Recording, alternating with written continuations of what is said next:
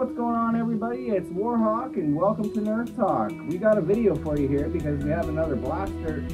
Well, I don't even really know if this is a blaster, but we have another Nerf thing coming into the collection. The reason why I'm saying I don't know if it's a blaster, that's because it's the new Nerf Rip Rocket. Yes, that's right. Nerf has a new bow out. Now here's the thing. I'm not really sure if this actually acts like a bow. You know how you would pull on the string and then your arrow would fly, right? This one I'm reading here, it's saying that it's spring powered. So I'm not really sure what that means, but it looks like a bow, right? But I guess the only way to find out is we're gonna have to get this out of the box and check it out. I'll see you in a minute. Okay, so we got everything out of the box, and you're going to get your instructions. You're going to get 3 of these very cool looking arrows. Unfortunately, the kind of flights are all rolled up, so I don't know if they're supposed to be like that, but I guess we'll find out. But yeah, check these out. Pretty cool looking.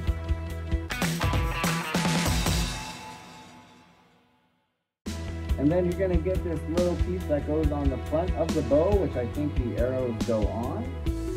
And of course, you're going to get the bow itself. Now, of course, it does not come together, so we're going to just have to put these pieces on, which are pretty simple, right? Little groove here, so you're just going to slide that piece down into the groove. Oh, but the string keeps moving on it. That should just slide in like this.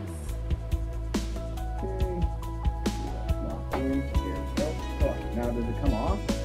Oh no. Once that's in there, I don't think that's going to come back out. And then we're just going to get this piece in here. It's it. There's a little tongue and groove piece there. I don't know if you can see that right there. And then there's a little notch right there. And then this little groove here is just going to slide into that piece right here. Now, the tricky part is, can I do this with glasses on? Oh yeah, I can. Okay. Huh. Kind of looks like the blazing bow a little bit, doesn't it? A little bit. Ooh, geez, that's a little tight fit there. That's the little button you're going to push when you want to fire your arrow. Anyway, we're going to get this piece on here. This is just going to screw on like that. Apparently. There it goes.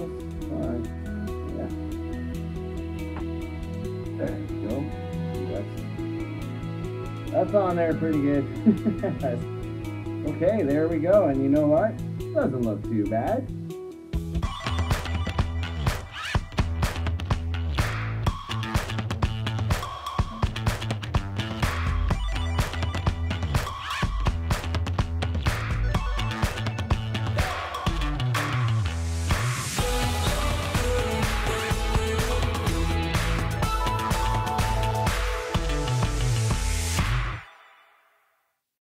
Okay, so now that we've got a good look at it, I can already tell this is probably not going to act like your average bow. I have a feeling when I pull this back, it's going to act like a Springer blaster, I guess you could say, and actually prime itself. So, let's see. Yep, there you go, right? And I just hit the button. So there you go, yeah, see? So it's a priming style kind of bow, and it probably, when I press that, there it goes, right? That's very, very sensitive, that button. Let me tell you, I'm not even barely pushing it, and it's already letting it go. So probably because it's new, I'm going to have to work it in a little bit. But for right now, that is a very sensitive trigger. So just remember that if you ever get this and you go to use it, yeah, that trigger button, that's very, very sensitive. So what else? Up the top here, we got some arrow holders, it looks like. Now, unfortunately, you only do get 3 of the arrows, but you got room for 6. So those fit in really well, and it looks like, yeah, they're not going to move once they're in there. Now, I will load up 1 arrow indoors, just to see what it's going to do, because I'm very curious. That's just going to, oh wow, that slides over very easy. Now I'm going to keep my hand off that trigger because I don't want it going off. So I don't want it to, oh, that already popped out. Maybe I'm going to want to prime it, then load that on. Okay, let's see what this will do. Okay, so that didn't go very far. Just being honest, it did not go very far. So I don't know if I'm doing, maybe I gotta hold this down and let go. Yeah, no, don't think so. All right, well, you know what? I am gonna have to take this outside and just see what I can do with this, because what that just did, I'm a little nervous. I'll see you in a minute. Okay, as you can see, we're outside, and of course that means there's going to be a little bit of noise, but we're out here to try the Nerf Rip Rocket bow and arrow set. Let's see what this thing can do. Now it says on the box that it can shoot up to 50 feet. I don't know. I'm not thinking so. But anyhow, we'll see what they can do. So let me try them back here. There's the arrow line. They do slide on very easy. Not too far.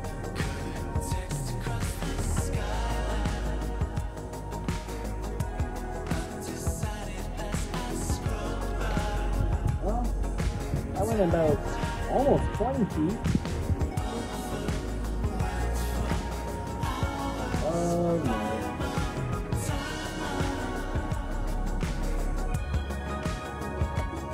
That's a little better.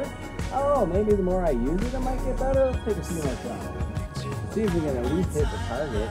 The target's only 30 feet away.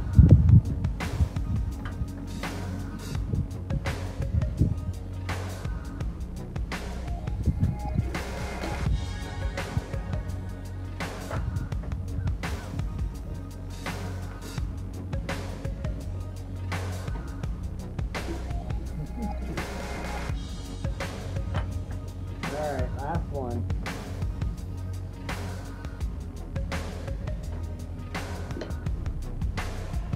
Well, as you can see, I don't know, I got maybe 20 feet out of it. So I don't know if it's maybe just the plunger's not working right. See that? Might have to loosen that up a little bit more, but who knows. But we'll talk about that a little bit more inside. See you in a minute. Okay, as you can see, we're back inside with the Nerf Rip Rocket bow and arrow set. Now, here's the thing. As you can see, performance, not the greatest, and that's probably because these arrows, yes, the tips of them are the foam that you would find on the actual darts. That's what it feels like. But the actual arrow piece itself is just plastic. So, I don't know. It's probably, that's probably why they just, you know, front dive, and probably because these two are wrapped up the way they are. But I don't know. The thing is, guys, I paid $50 for this thing. $50 for this bow and arrow set, and I really wish I didn't. Because, I mean, it's cool that it's a bow and arrow, and it's cool that it's Nerf. It's just $50 for this? Really? You know what? You can have a lot of fun with it. I get it. But $50 for this? Well, that's $50 Canadian. Anyway, but I mean, come on. Yeah, for $50, don't do it.